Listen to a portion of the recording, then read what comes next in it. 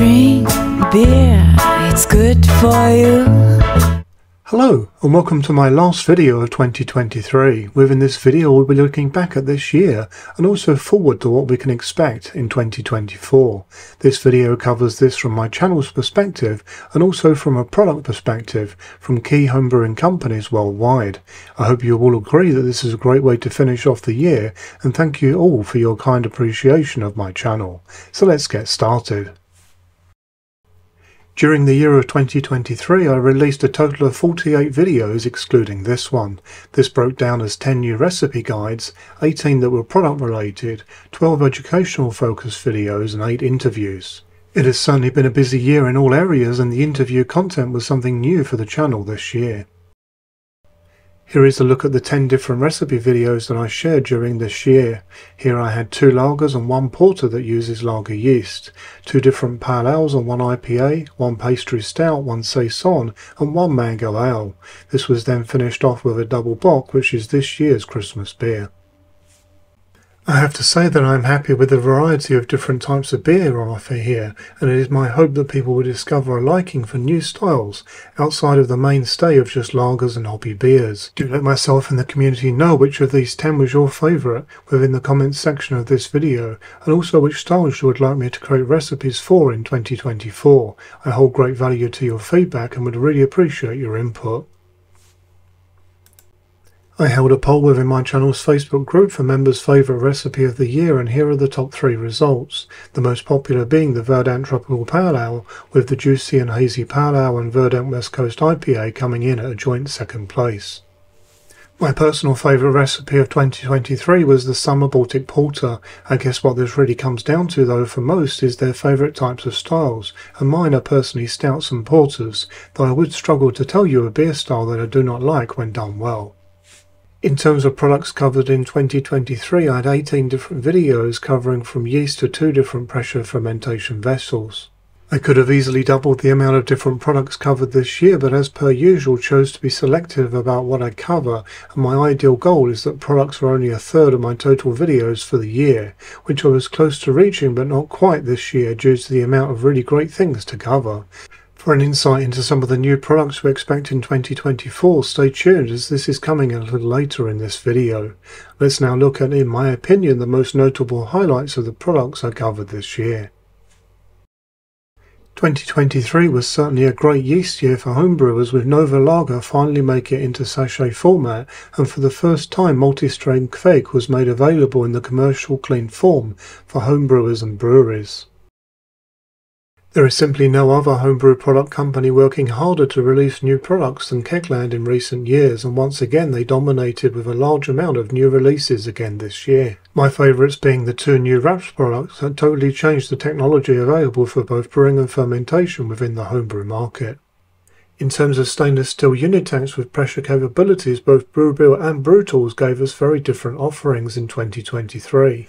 BrewTools had a new vision with ways to wall mount and floor mount a variety of different tank sizes from large to small, whereas the X2 range stayed within the more traditional track. Both products saw additional upgrades, and I covered these in update videos too. Sadly the X2 was delayed in coming into Europe this year, but thankfully you can expect it in the early 2024. During 2023 I provided 12 videos that were educational. Topics ranged from differences between no-sparge and sparge brewing through to refractometer accuracy testing for different worts. However, these 12 videos for the year are for this kind of content. This is down on previous years, and this is something that I would like to address on a greater scale in 2024. The trouble being that in the many years that I have been sharing on YouTube, I have already covered a great deal of educational themes, so I would really appreciate some feedback and suggestions here for new topics that I can cover. Something totally new this year for the channel was the inclusion of interviews, and I was very happy to manage to get interviews with some of the industry's top talent. I would like to do more of these in 2024 and have recently invested in some wireless microphones to improve the quality further. If you have any thoughts and suggestions here, then please let me know. As much as these videos in this category do not get masses of views, I know that many of you really appreciated and enjoyed these. Let's now start looking forward to 2024 with some new products in no particular order. Certainly 2023 was a very good year for homebrewers, but 2024 could well top it. Let's begin with Omega Yeast Labs, who will be looking to apply their discoveries around the haze gene HZY1. Omega have been working on removing haze from traditionally hazy strains and adding haze to traditionally non-hazy strains of yeast. In the hazy beer realm specifically, this will give brewers more yeast options for hazy styles. The vast majority of brewers are using versions of the same strain to make hazy IPA, and the result is that a lot of hazy IPAs taste the same. Different strain options will help brewers to differentiate their hazy IPAs with different ester profiles and attenuation levels, to name just two areas. In one application of their research on haze, the image shown on screen shows two beers with the exact same recipe and yeast, except the clear one received an extra dry hop at the same time as the yeast was pitched. Brewtools, the premium brand from Norway, have a very interesting product range destined for 2024 that is aimed to complement most prosumer and professional fermentation tanks. This is known as the Brewtools Fermentation Control System at this point, and offers control of not only heating and cooling but also CO2 in and out, with the capability of stirring being added via another accessory. The system has a 5-inch IPS display with a separate wall-mounted input-output module. This is all connected up to the internet, of course, for remote control logging and monitoring. Within this display you can also view measurements for temperature, specific gravity levels and also power consumption. There are spare ports available with future upgrades and accessories in mind, plus sensors and valves will be available with many different configurations, so that in true Brewtools modular style you can set things up your own custom way. Kegland, as always, has more than just a few products planned for release, and 2024 will certainly not be any different. I was able to catch up with Keith from Kegland at a very recent trade event, and I filmed him alongside a number of great new products so that you can get all of the details directly from him. So let's get started. Hey Keith, nice to see you again. Hey David. So we're going to talk about some of the products that you've got coming for 2024. Yep.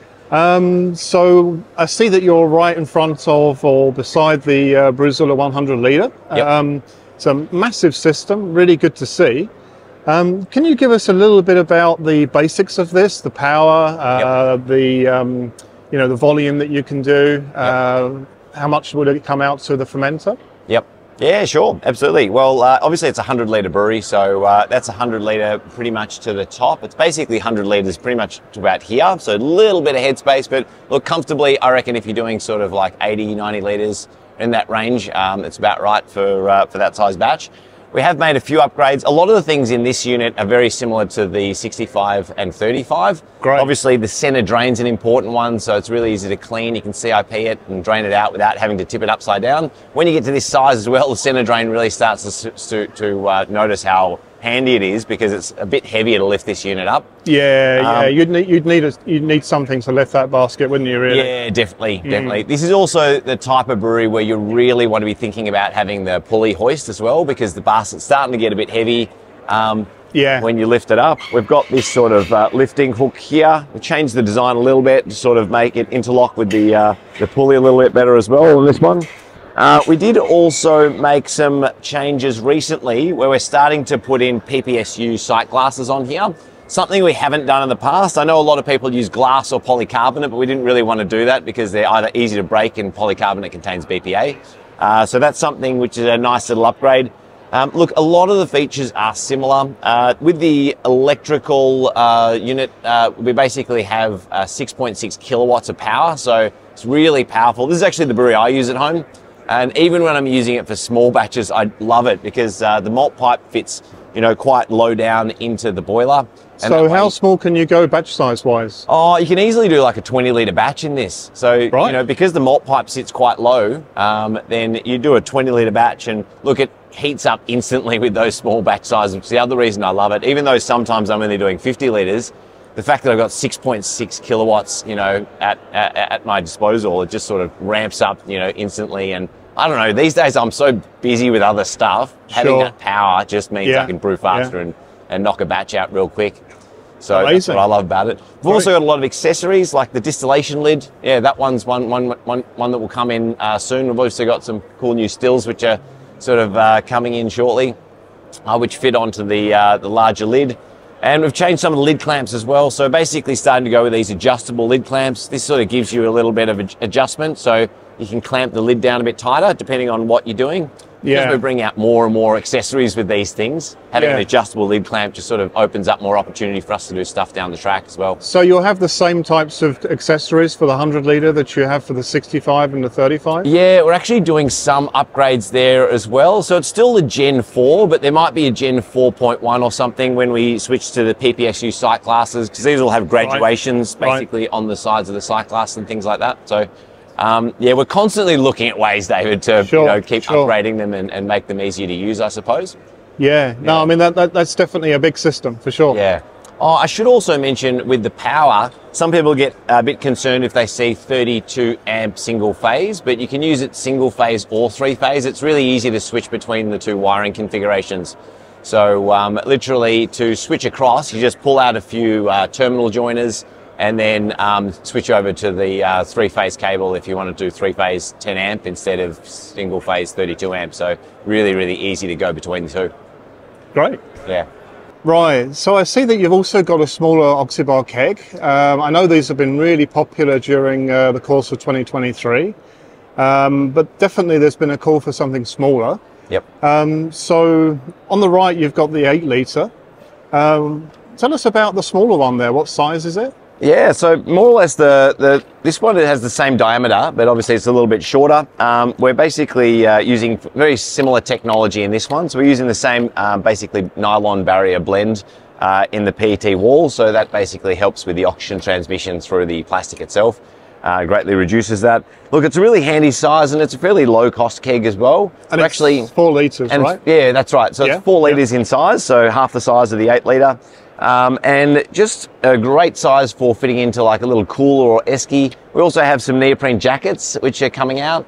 Look, I also use this with another product we've got, NukaTap Mini, and use this as a little takeaway keg. We've been selling in Australia for a little while now, and they've been basically flying off the shelf, have been hard to keep in stock. But we are ramping up production significantly, so we're going to start shipping these out overseas. So we'll see them all around Europe and the States shortly as well. Okay, look, great. I think it's also a fantastic product for little small benchtop dispensers. Like got the Benchy benchtop chiller, which is also going to be coming out next year. So very excited to see that, because this product and that product really work well hand in hand. And I think for also a lot of brewers that are getting into the hobby, sometimes that cost of the stainless steel kegs is a bit prohibitive to get into it. And these things give people that access to sort of jump into it. And also people doing small batches and stuff like that these days. 10 litre batches are not uncommon. So I think these types of kegs really kind of like work well with that type of thing. I think personally, they come in at a price point that makes it very easy to just give it to a friend and not have to worry about when you get it back. Yeah, definitely. You wouldn't do that with stainless steel keg for sure. As much as I love my mates and everything, like sometimes when they give my stuff back, it doesn't come back so quickly. So, when you're sort of giving them something like this with your beer in it, the last thing you want to do when you're giving beer to a friend is have to go through that painstaking process of packaging every single one. Like, absolutely. Whether you bottle or can it up, it's a bit of a pain. So, like, it's a great size. You just want to give 4 litres to a friend for a party or something like that. I think it's really handy in that respect. So have you got anything bigger? We do, actually. Yeah, we've got these 20 litres also. Oh, wow. They're actually just about to arrive in Australia, and they'll very shortly start getting shipped overseas. All of these 3 have some similar features in the sense it's got the dip tube with the cage on the end, so it sort of filters the beer. So sometimes, look, generally in a keg we don't recommend dry hopping, but sometimes there's a little bit of hop particles or something like that which have come in from the fermentation process. So nice to be able to also filter them out so don't get stuck in the poppets and stuff like that too. So great. Yeah, but look, a really handy small little keg and one that won't break the bank. Great. Right, well, it certainly looks like 2024 is going to be a busy one. And you've got something else in your hand there, Keith. Can you tell us a little bit about this? Yeah, that's right. Well, this is our cannula can filler. Obviously, a lot of people are familiar with the cannula brand for the canning machines, the benchtop canners. Sure. Because they're now the highest selling canning machine in the world. But with respect to can filling, we haven't really had a lot of options in the past. But this particular device makes it really handy to fill up cans fairly quickly. You can also do bottles as well, and a wide range of bottles. It's quite adjustable in the sense that, like at the moment, for instance, I've got it set up for the 500ml can, so you just drop it in there like that, and then fill the can. But you can also undo these little wing nuts on the side and then basically pull out the base like this. So you can even do something as tall as, like, say, you know, champagne bottles or something like that. Oh, wow, okay. And same with these tubes. These can basically fit up to any height. So if you've got a champagne bottle, you'll be pushing it down to the bottom like so. This device also has ball lock connectors on the top here. So typically, if you're going to use it, you would bolt this to the wall and you'd put basically your gas into this red post here, and then you'd put your beer into the liquid post. How this differs from other ones on the market is, firstly, we've got a little screen, makes it really easy to set up and calibrate. So a small OLED screen here. So if you wanted to switch between different profiles, let's say you're doing a 500ml can, or you're doing like a 330ml, or switching to a champagne bottle or something like that, it's as simple as just pressing the button, choosing the profile you're after for that particular product, and then hitting go, and that's it. So each time you fill, just hit the button once you're in the profile, it'll purge the can out, then fill it. This is not a counter pressure device, and look, for canning, generally most people canning, even on a professional scale, aren't usually using counter pressure, and it's not really necessary. The whole idea of canning is you're capping on foam anyway. So, yeah, absolutely. Yeah, the other really cool feature about this is we have an integrated pinch valve. So on the side here, this is what controls the flow of the beer. So basically you've got this solenoid, which basically it's kind of pinching this tube. Now, the reason why I've put that on the external of the machine is to make this really sanitary, because obviously right at that final point when you're filling up cans, you want to make sure the whole process is sanitary as possible.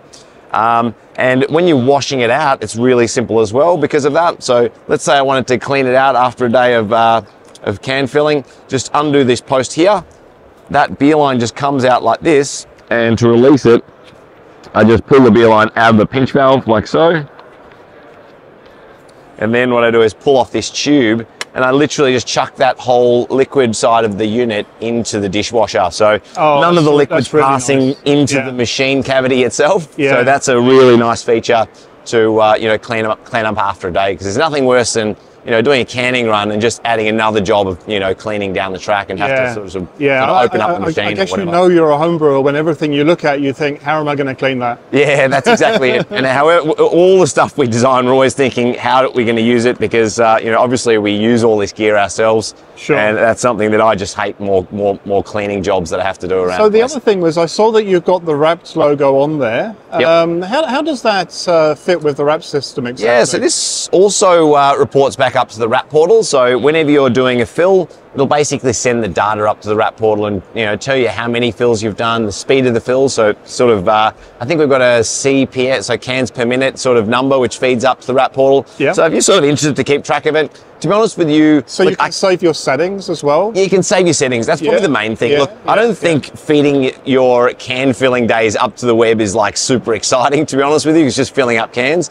But one thing that does make it easier is when you're putting all the different profiles to use a full-size keyboard and desktop to key in all the different bottle types and stuff like that. Because obviously if we want to save, you know, 330ml can or something like that, typing it all in on a tiny little screen like this is a bit tricky.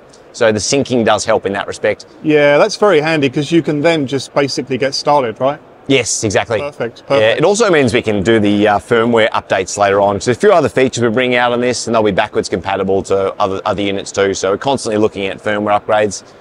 So, you know, having something connected to the internet just makes it so easy to keep everything up to date. Yeah, okay. So Kay, I see that you have another type of Wrapped controller here. Can you tell us a little bit about that and why people might want to look towards this? Yeah, sure. Well, a lot of you guys will be familiar with our temperature controller, which will have like a blue and a red cable coming out the bottom, so you can do heating and cooling.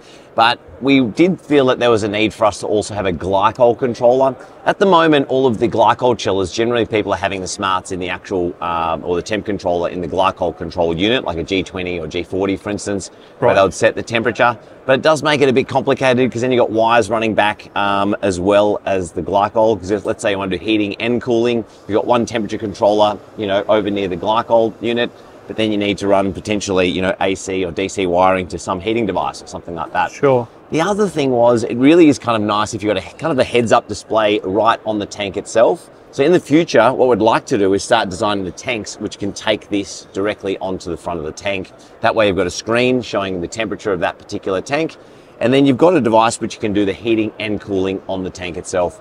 The other thing is, by putting a temp and glycol controller on the tank, this can also pick up on things like the pill. So if you've got a pill inside the fermenter, The most efficient way to use the pill and most reliable way, in my opinion, is in Bluetooth mode.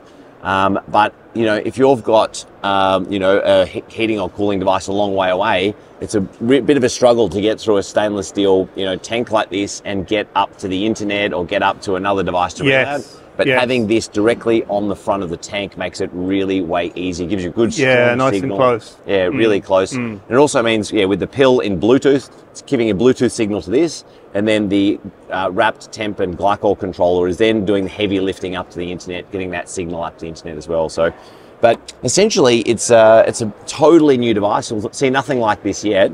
We're using a servo pinch valve. Because it's servo as well, we can gradually close the pinch down on this tube to shut off the flow. So I can go all the way from completely off, where it's completely closed down. And essentially, this tube is pushing all the way through this valve like that. So it's very sanitary. There's no sort of threads or anything like that in any of the servo pinch valve. It's literally just a tube that pushes through like that. And then when it activates, it closes down. Now, the beauty about closing down and pinching on the tube like this is it also gives us the ability to have PID control.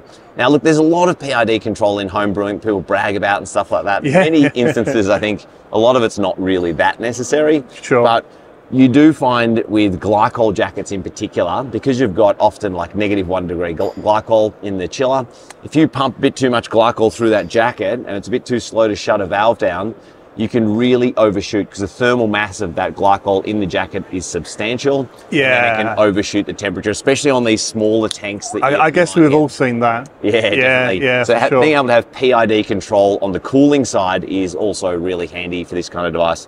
Now, of course, that's the glycol side of it. So for instance, let's say you've got a tank with glycol ports here. You'd come out of here and essentially be, you know, running through the glycol port here. It doesn't really matter if it's the inlet or outlet, both will work.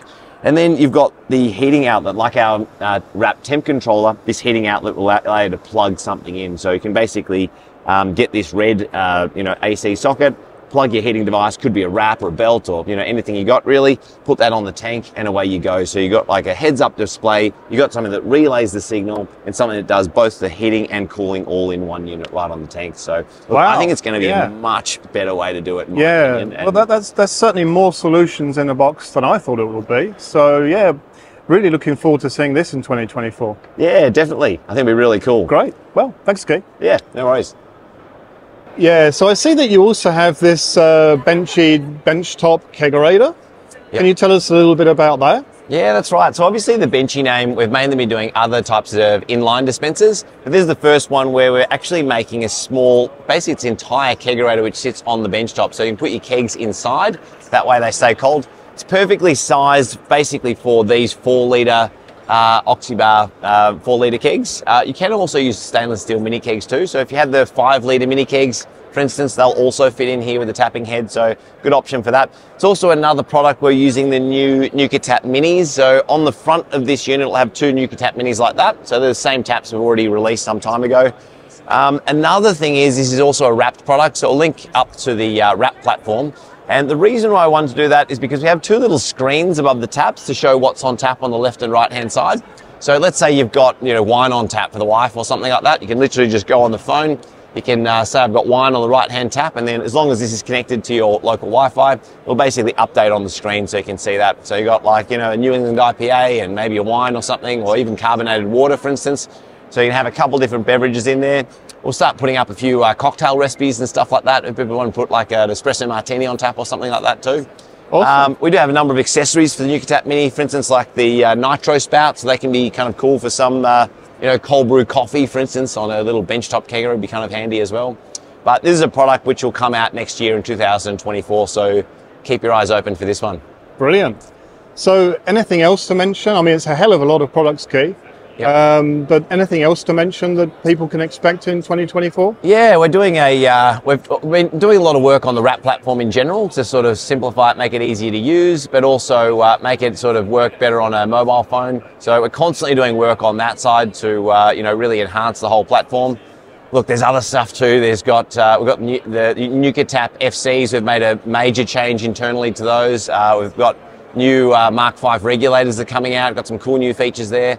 But I know you want to keep this video short, David, so I'm not going to get too stuck into every single thing that's coming up. So, yeah, we'll have to say something. But again, a great product year for the homebrewers from Kegland. Yeah, definitely. There's heaps of stuff. Fantastic. Yeah, well, thanks very much, Keith. Yeah, appreciate it. Cheers. All Thanks, right. David. So there you have it, plenty of great new products coming in 2024 for homebrewers. Many thanks to you all for your continued viewership and support for the channel this year. It certainly means a great deal to me. It is always great for me to be able to help with any questions you may have, be it through a video or the comments section on YouTube or the channel's Facebook group. I do love meeting my viewers out in public, be it at supermarkets or at one of the various brewing events I attend during the course of the year. So if you do see me out in the public, then do feel very welcome to come over for a chat. I especially appreciate the support given by those that are able to either purchase items from my Teespring store or give a super thanks on YouTube.